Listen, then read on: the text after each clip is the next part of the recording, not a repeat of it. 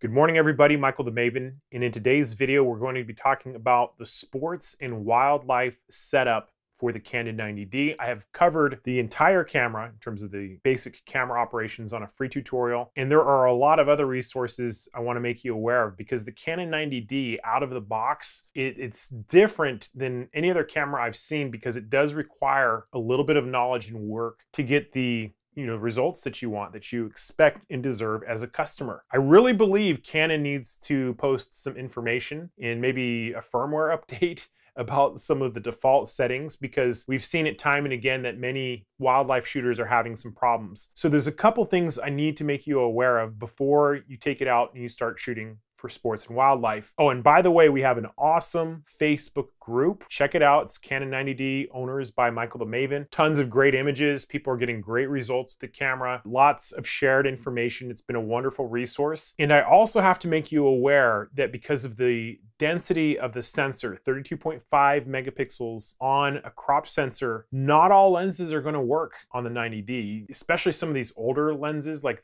the 100 to 400 version 1. So what we're seeing is that Canon 90D owners are putting low resolving power lenses on the camera and they're going out and shooting and the pictures are soft or maybe there's some tracking problems and they're disappointed. When in fact, in many of these cases, this could be resolved if they follow the information that I've published. So I'll be putting a 90D playlist so you can go through a lot of this. I think this is the 5th or 6th video that I've recorded for it. But first things first is check out the list of lenses that I've published. I've done a huge list and I continue to add to it which lenses are good, which lenses are not good. And you might have to upgrade your lens in order to get the sharpness out of the images that you want. The best lens that we're seeing in terms of that I've seen consistently is Canon's 100 to 400, 4.5 to 5.6 version 2. It's the best one that I've seen. Other lenses will work. And there are some lenses that are not going to work. So I would definitely recommend join the Facebook group, watch the free tutorial that I've already made, check the list of lenses. When you have a lens that is on that list, take a picture of something still, not moving, because if it's not in focus when it's still, it's not going to be in focus when you get into some of the tracking. If you run into that problem where it is not crisp and sharp, you might have to micro focus adjust the lens. I've posted a video on that as well. And another piece of information that I can give you is that Canon is saying we need to use faster shutter speeds than normal. So if you're typically shooting a certain sport at 1/500th or 1/1000th of a second, it might be worth it to, try 1/2000th of a second. So simply because of the density of the sensor, we have to treat this a little bit differently than we would most cameras. And, I've heard it from a few users. They get it out of the box, they go out and shoot, they're frustrated and they want to go back to their 70D. I can tell you right now that the sensor in the 90D is way better than pretty much every Canon APS-C sensor out there with the exception of the M6 Mark II because it's the same sensor. This is a great camera. Most of the shooting that I've seen with it has been pretty spectacular. It's the wildlife and sports shooting that has been frustrating some people. Something else you're going to need to be aware of is the cluster that we are shooting with. In live view, obviously, we have different clusters here. In sports shooting, a lot of it's going to be done through the viewfinder. So let's come out of this. And we can access the clusters by pressing the cluster button. It's right next to the shutter button. So these are the clusters and what they look like. And we can select them by pushing the cluster button. You can see that we get these different orange highlights as we go through each. Spot AF is a single square. It's actually smaller than a single square. Kind of see it designated here. This is going to allow us to select a very small area to focus on. And in certain cases of wildlife shooting, if the animal is still, this makes a lot of sense because it's giving a very precise location for the camera to look in. When I'm shooting sports, I usually go with a single square. It's a little bit bigger and it allows me to move the focusing squares around through the viewfinder. You would see an overlay similar to this. I have a focusing video we've already done on YouTube. But the problem comes with birds because birds are smaller and they're faster and they're moving around. And so if I'm dealing with something very small, I will go with a 9 square cluster or even a large zone, which is one of the 3 quadrants. In these zones, what we're doing is we're giving the camera permission to look within the brackets that we've selected, choose something that has a high degree of contrast that's close to us, and to lock onto that in terms of the tracking. Just try to predict where it's going to be as our focusing systems are engaged. So with sports shooting, very common for me to jump back and forth between a 9-zone cluster and the large zone cluster. We also have the auto selection area, which uses all of the focusing squares. The camera's looking for an area of contrast. I don't really use this in sports shooting. I use these three more than any of them, and I let this subject matter determine which cluster I'm using. My recommendation is to choose the smallest cluster for your sport. If it's people, you can typically get away with single square because people don't move so super fast, and it allows for some precision. If you're shooting a very fast moving subject with 9 cluster, because the camera may not be focusing on the exact part of the subject, and with rapid changes, it's normal, to miss 10% or 15% of your shots. That's completely normal for a good camera. So if there's an expectation that every single shot is going to be in focus, that's just not reality. There's always, 10 to 15% of the shots that miss. But to summarize the clusters, you are going to choose a focusing square according to the sport that you're using, and I demonstrate the actual practice of this on the crash course, how to move the focusing squares, how to track all those things. Something else that's very common with sports shooters is back button focus, and I talk about this in other lessons, but let me show you how to set it up real quick. We come into our custom buttons here. It's in this Q screen. We can access a lot of the other settings we've talked about. Here's our quality. You can come in to set up customization for the buttons, and you'll see on the left we have this little highlight of which button we are about to customize. So we're going to come into the shutter button and move autofocus, and we're going to select the item that has metering only. So here's metering and autofocus, and this is metering only. What that does is it removes the halfway shutter button depression. And so now when I push the shutter button halfway down, it is not engaging focus. AF on, by default, is going to engage the focusing systems. And so when we push this, it's telling the camera to focus. And when we lift our thumb up, the camera is no longer focusing. And I also demonstrate this technique on the crash course. A lot of sports shooters love to shoot this way.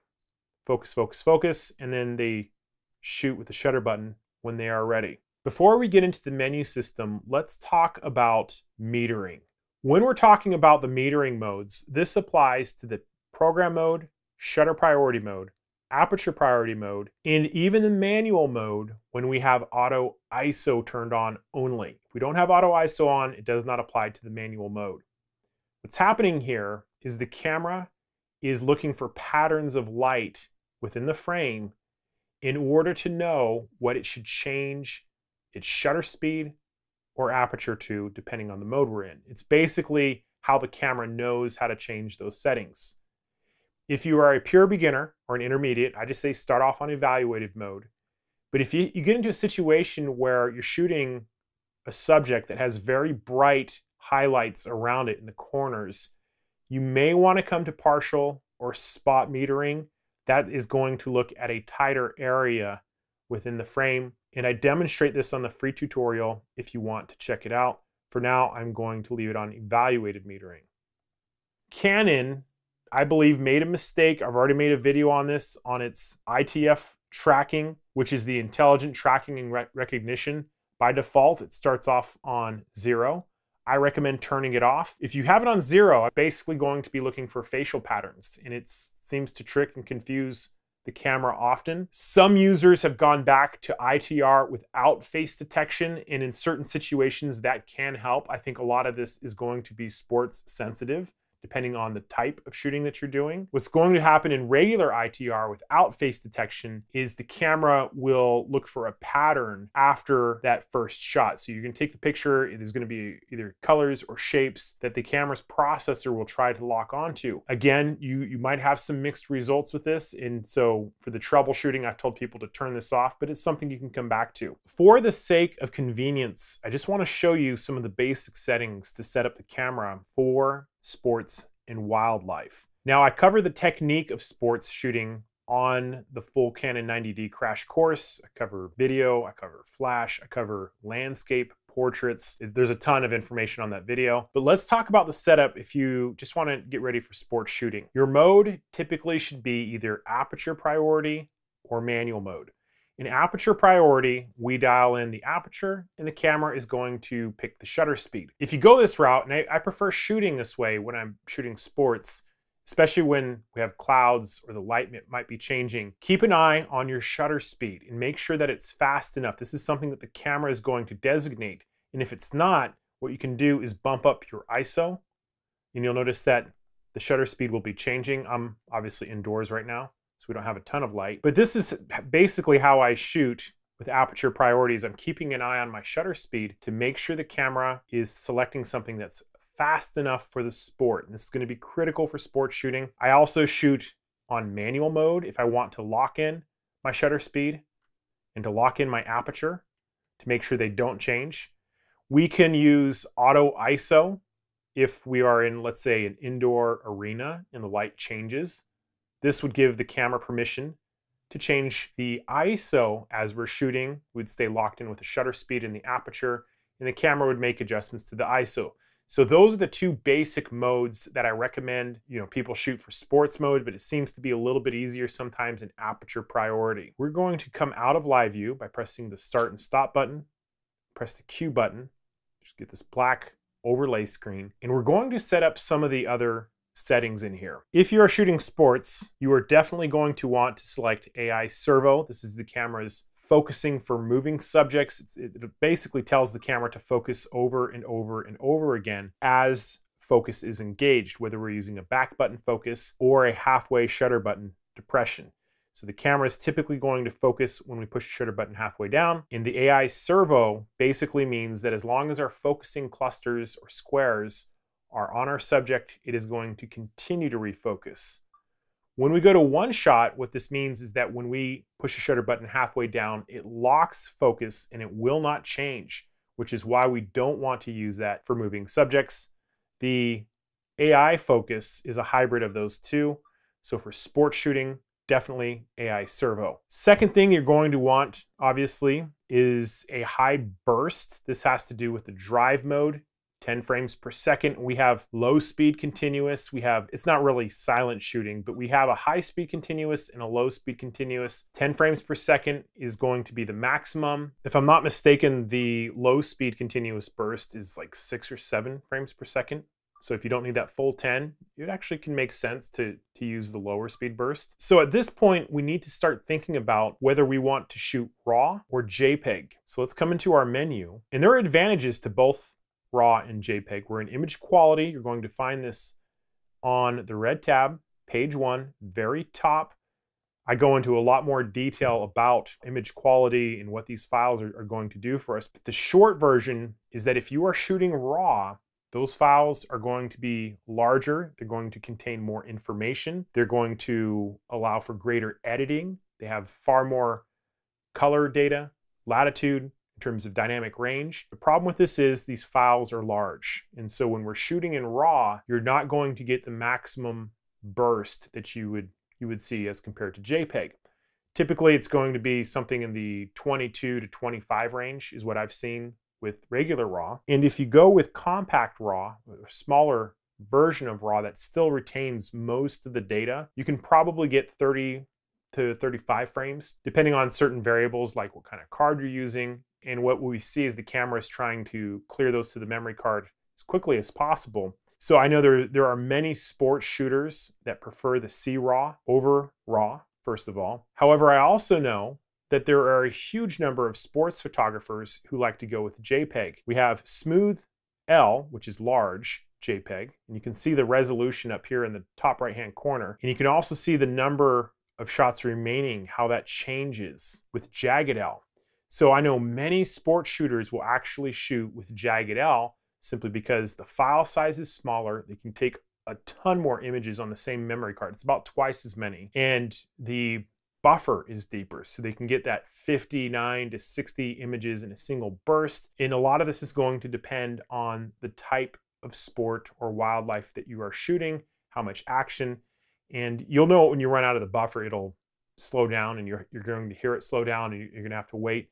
There is, in live view, you can see that we get this buffer preview up here in the next to the bracket. So the bracket is how much space we have on this memory card.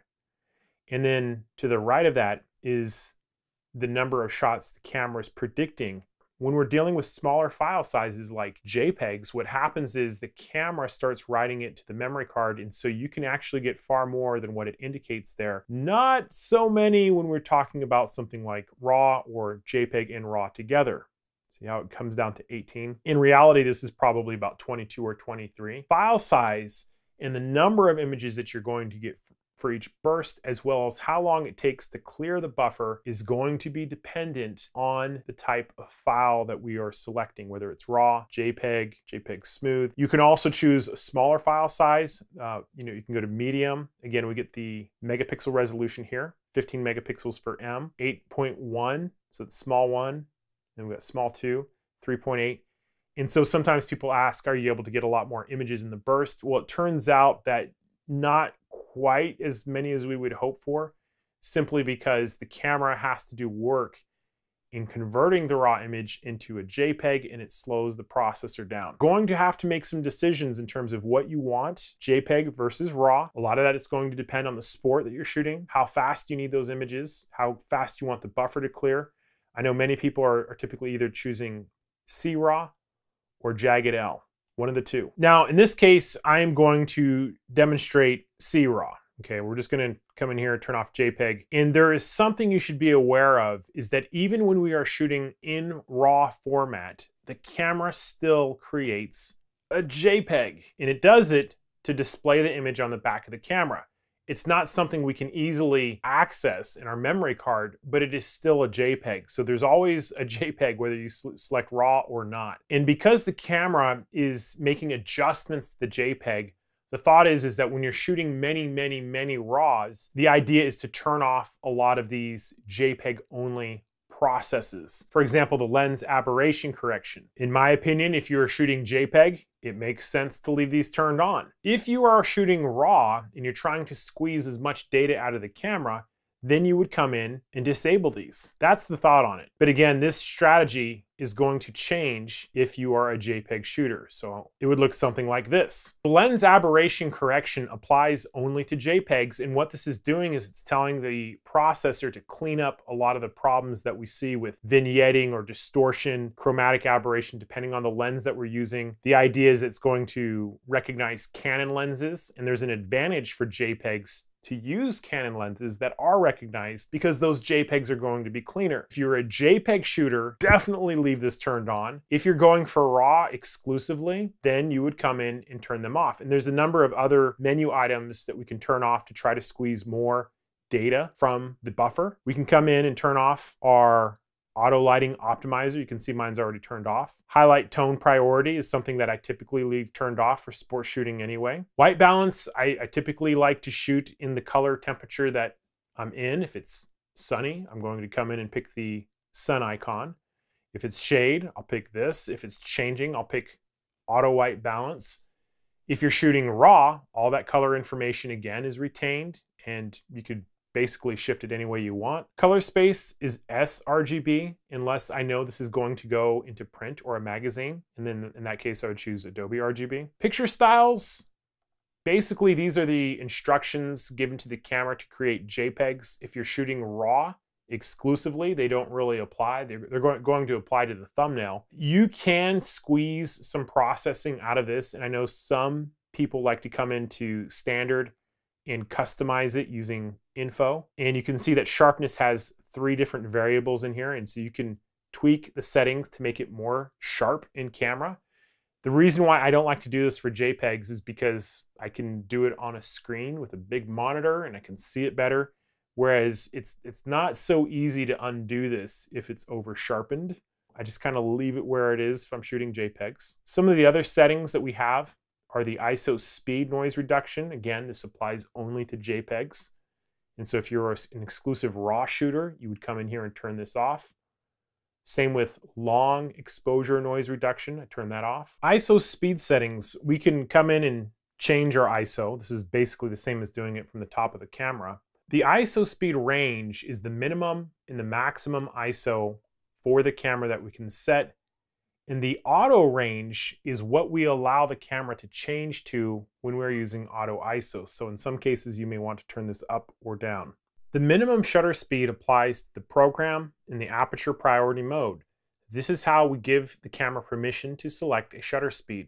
When we have it set to auto, the camera is going to choose a shutter speed relative to the focal length that we have of our lens. So if we're shooting with a 400mm lens, you could expect that it's going to be at least probably 1/400th of a second. But we have the ability to come in here and use faster shutter speeds. So we can come in here and dictate, hey, use a faster shutter speed depending on the lens we're using, or use a slower shutter speed.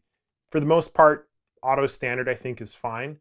And you can also come in to the manual minimum shutter speed. So we're telling the camera the absolute minimum shutter speed we want it to use, and it will not use a slower shutter speed than whatever we select. So if you're shooting sports a lot in aperture priority mode, and you know you want minimum of 1/500th of a second, you can come in here and set it that way. I think that's probably a pretty good place to start if you're a sport shooter. I'm going to leave it to 1/125th because I do a lot of other kinds of shooting. But you know, if you're doing portraits in something, you know, slower shutter speed is required, you would need to come back in here and change this. So we're gonna hit OK, come back out to our main menu. In the blue tab, most of these deal with playback of the images and, you know, raw processing in camera, things of that nature. But on item 4, we can control the information displayed during playback. Essentially, anytime you scroll over a number and you see this information change, if you want it appearing, you would want the check mark there. And if you don't, you just remove the check mark. It's really preference up to you. We can also display a brightness or an RGB histogram. We're going to come back out to the menu. Highlight alert. When this is enabled, what will happen is you'll get this flashing black and white where the image is overexposed. Some people love it, some people hate it. And then we have the auto focus point display. When we have this turned on and we're shooting through the optical viewfinder, what will happen is you'll see a little red square on your images. It's not really on the image. What's happening is the camera is telling you which focusing square you used when you took the picture. Sometimes that can help with troubleshooting. In the yellow tab, we have the ability to select different folders that we want to shoot in. We can create new folders by coming into the file numbering. Continuous basically means that when we change our memory card, the new memory card will pick up where the last one left off in terms of the file number. If we come into the auto reset, basically what that means is that when we change the memory cards, the file numbers restart. We also have the ability to do a manual reset. So if you're shooting and you want a new folder with, you know, starting from 0001, you would come in here and hit OK. Stuff like that's sometimes pretty useful if you're shooting multiple events in a day. I leave the auto rotate feature on. In the format, the memory card obviously is going to wipe the memory card clean, start over. The page 2, there's some important stuff in here, especially when we're dealing with screen brightness. When we come in here, it's me holding my hand out, we can change the brightness of the image in terms of the display. And sometimes when you're shooting outside and it's very bright, it can be difficult to see what's on the screen. If that happens to you, you're going to want to come in here and turn this up to be able to see that, you know, what you're shooting in, something like that. It will drain your battery faster. It's been my experience is that when you turn that up and you do a lot of playback, it can make a difference. Bring an extra battery sometimes. And then we have the screen on off button. Something else I need to point out that I failed to mention earlier is that the menus will change a little bit depending on whether or not we are in live view mode or optical viewfinder mode, which we're in right now. So if you come into live view and you come back into your menus, you can expect some of the things to change. It's kind of a thing that throws a lot of people off. And so we just lost this menu item I was about to tell you about. If we turn off live view, here it comes back. Screen off on button basically means that when we're shooting through the optical viewfinder, if we press the shutter button, what happens? What changes? So basically, let me demonstrate this. It remains on. I'll come out and show. So when I push the shutter button halfway down, you can see this little gray where the Q screen is. and this screen stays up. Come in here and go to the shutter button, tap shutter button. Now when I push halfway down, the screen disappears. So it's a battery saving feature. Some people prefer to have the information screen stay up while they're shooting through the optical viewfinder. Some people prefer it to turn off, really preference.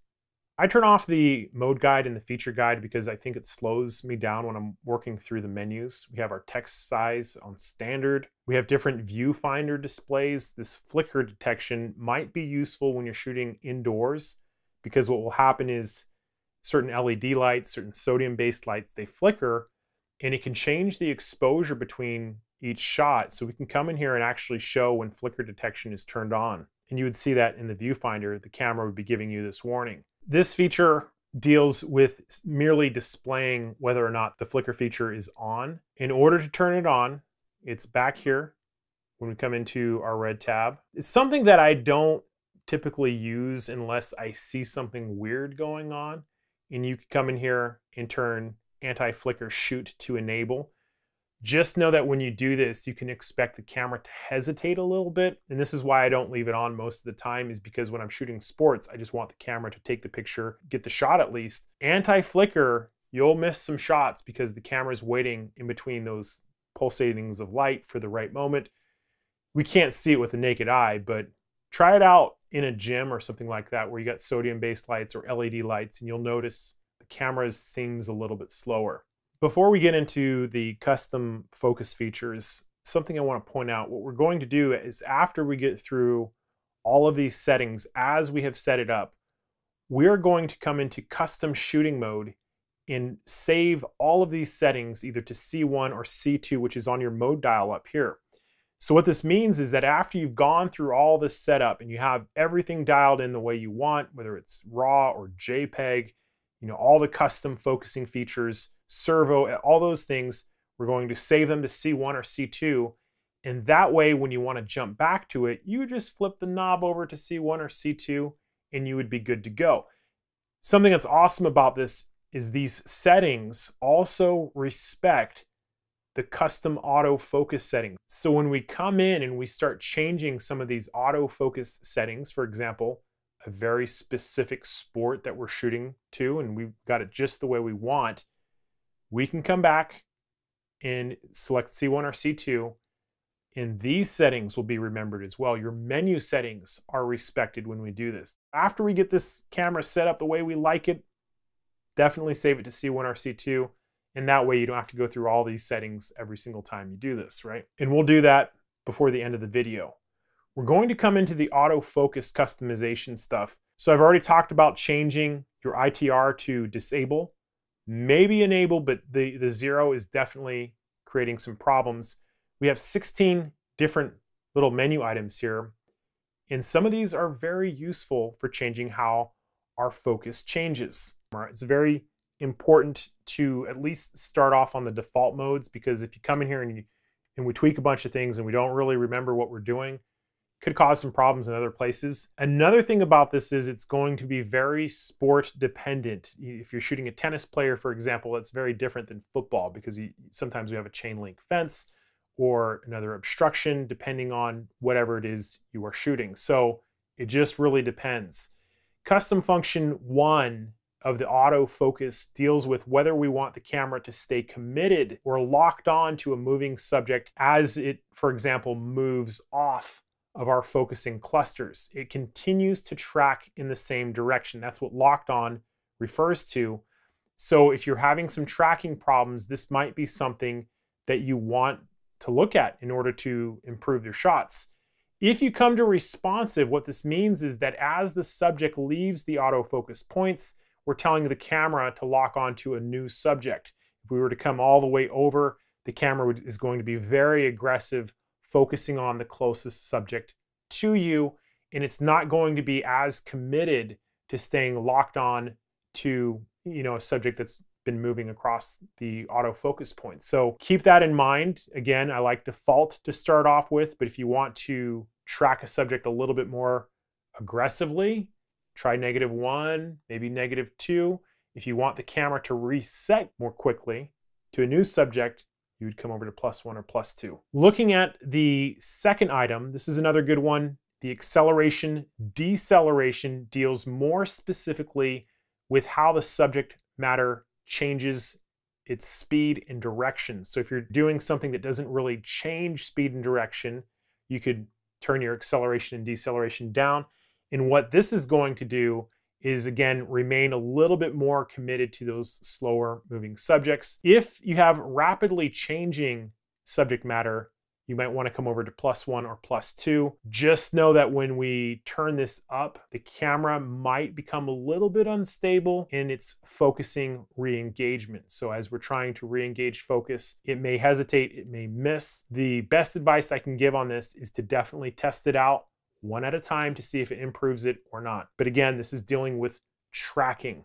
So if you have a stable subject that doesn't move, it doesn't accelerate in different directions quickly, and the camera's jumping around too much, you might want to turn this down. If it's rapidly changing direction and motion and speed, you come in here and turn this up. But again, the main thing is that you test these one at a time, depending on the subject matter. Birds in flight, I would probably turn this up a little bit, 1 or 2. Point switching has to do with giving the camera permission to change which auto-focusing points it's using. So this is going to deal specifically with the 9 cluster, the large cluster, and then the entire screen.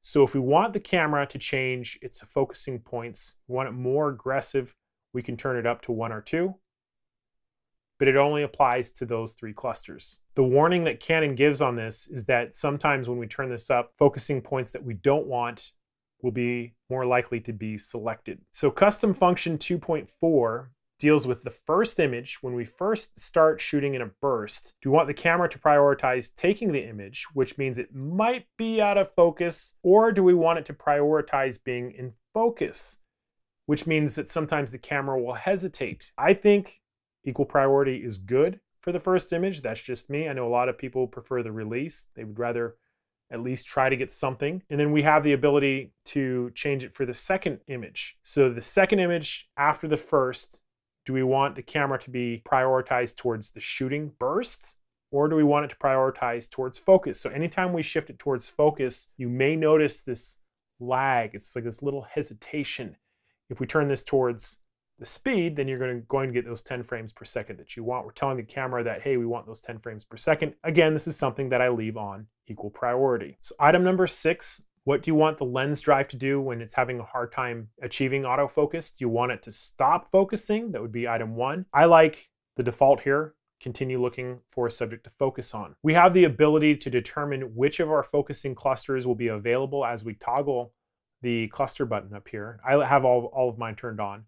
And we can do the same for live view, which clusters are available. I like autofocus area selection button. It is the cluster button when we're talking about how do you want to select the clusters, simply because you can re-engage that button and it'll toggle through. If you go to main dial, then we would have to push the button and then rotate the main dial to select our clusters. So this is, let me show you what that looks like. It's kind of it's one of these preference things.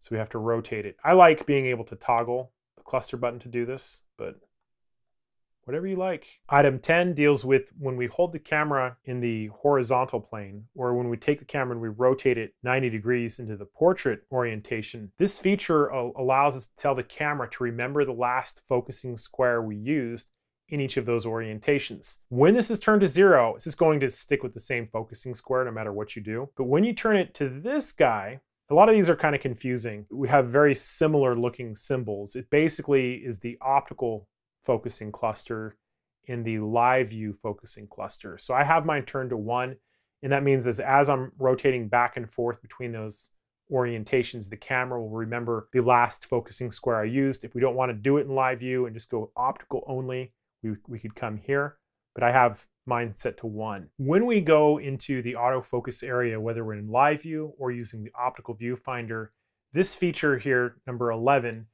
allows us to tell the camera which focusing point we want it to start from as it's choosing, the face detection, or it's choosing through those squares. You can come in here. I think auto is fine. You can set this to be position 2, which means that if you go from spot or single square, it will begin focus from those points, or we can choose the autofocus point when those modes are engaged. Short answer, is leave it on auto. I posted many videos about the ITR, which is the intelligent tracking and recognition. I believe Canon made a mistake. This is all through the viewfinder, by the way. Turning face priority on because it's telling the camera to focus on faces, and you may not want those faces focused on. I've told the beginning 90D owners to turn this to disable, work on the technique, make sure your lenses are good, make sure they're sharp, practice the technique, learn how to operate the camera. If you do a specific type of shooting, and I've gone out and I've tested this with this turned off completely, and I was getting great results. I shoot in controlled situations with controlled motion and movement. And if you get into a type of shooting that's maybe more erratic, it could be worth coming in and turning this back to enable, which is going to look for shapes and patterns. You get a focus lock, the camera should be looking at shapes and patterns. That might help some of the tracking, but in my personal experience, I've tested it on disable, not having any of those problems. Just keep that in mind. Highly erratic. If you're not getting the results that you want, it is worth coming back and at least testing it. I believe the face priority is a mistake. This should be somewhere not default. If Canon is going to have a default setting, it should be on enable or disable, one of those two. However, for basic sports shooting, I have mine turned off, and maybe we'll see some changes in a firmware update that will rearrange this or maybe change how they behave. That's just the best information I can give you at the time of this recording. Autofocus point selection is basically when we're moving a focusing square. I have it turned up to continuous. It allows you to go from the right side, and if you push right again, the point will jump over. Same thing with up and down. Otherwise, when it stops at the edge, you have to kind of go back towards the center. It's kind of a pain. So I have mine selected to 1. Autofocus point display, I have mine constant, which one I have selected so I can see it. Some people like seeing all of the focus points constant.